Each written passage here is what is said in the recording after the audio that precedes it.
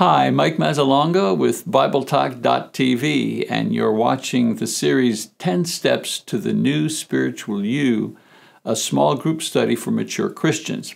This is session number 7, entitled Humility. So we're studying about the spiritual disciplines that help us become more godly. The definition of discipline: something that no one likes but all admire, or something that is done in obscurity for the sake of excellence. For example, Olympic 100-meter runners practice and discipline themselves for 4 long years for an event that lasts 10 seconds. Now, on the spiritual level, you cannot achieve godliness without developing discipline. As Paul says, discipline yourself for the purpose of godliness, 1 Timothy chapter 4, verse 7. Godliness, however, is not like music or sports, because there's no public performance in mind. We pursue spiritual disciplines for only one reason, and that is to achieve godliness. In this session, we'll examine the 7th spiritual discipline in our study, which is humility. Now, most people see humility as a virtue, like a quality of character, rather than a discipline. And you ask, well, what's the difference?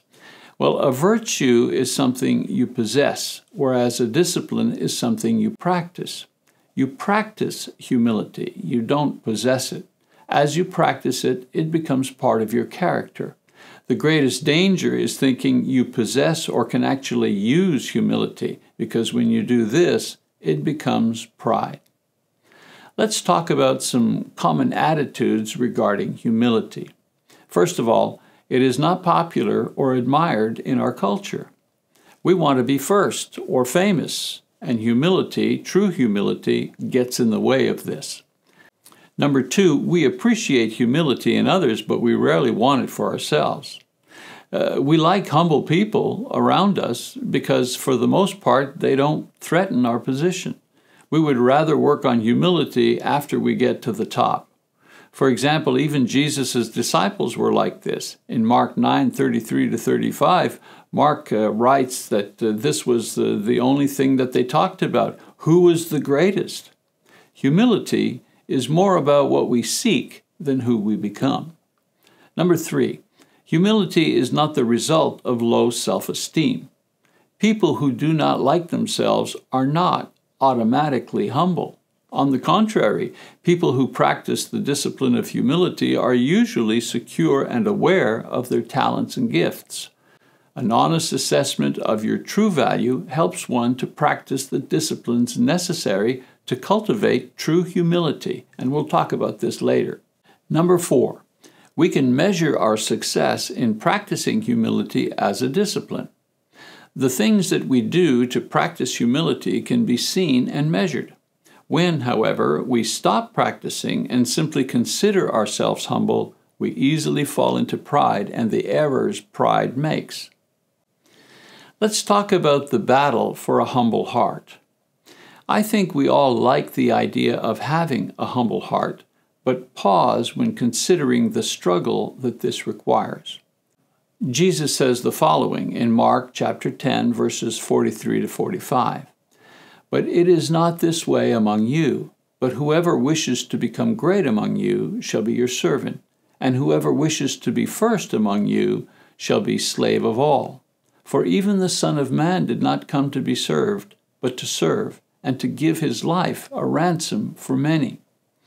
Disciples practice humility as a natural part of Christian living.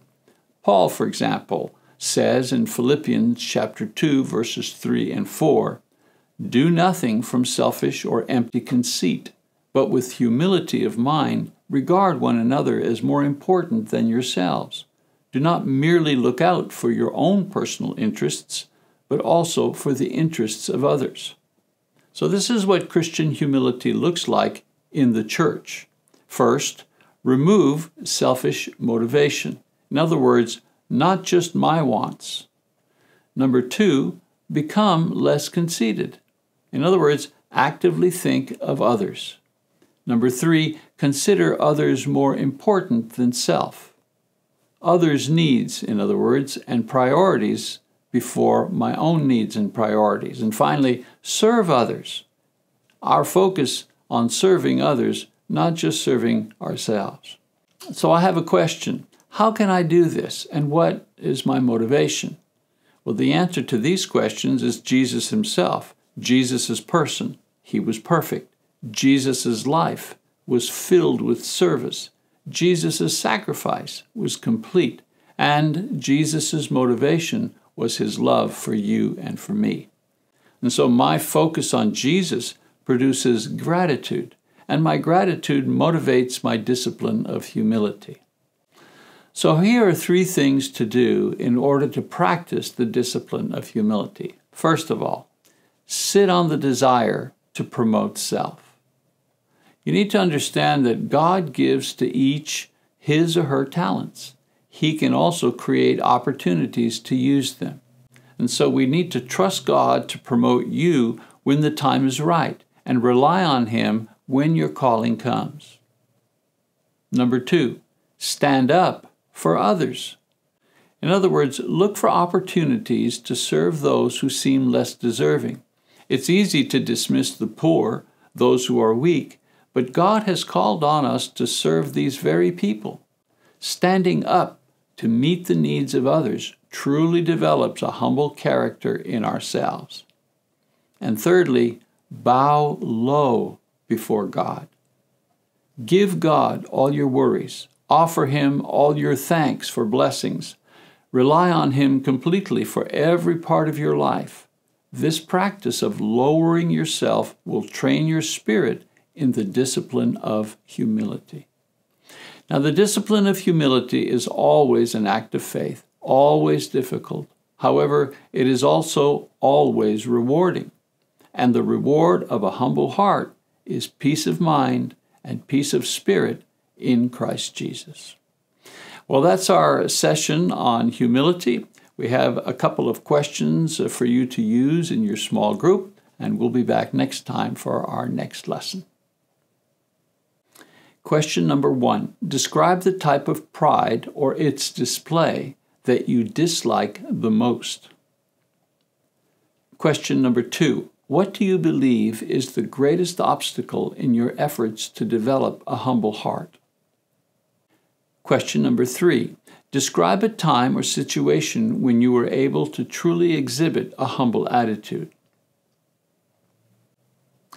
Question number 4. Who, aside from Jesus, is your hero of humility, and why? Question number 5. Which of the tips is the most difficult for you to practice? Why? And which one do you find easy? Why?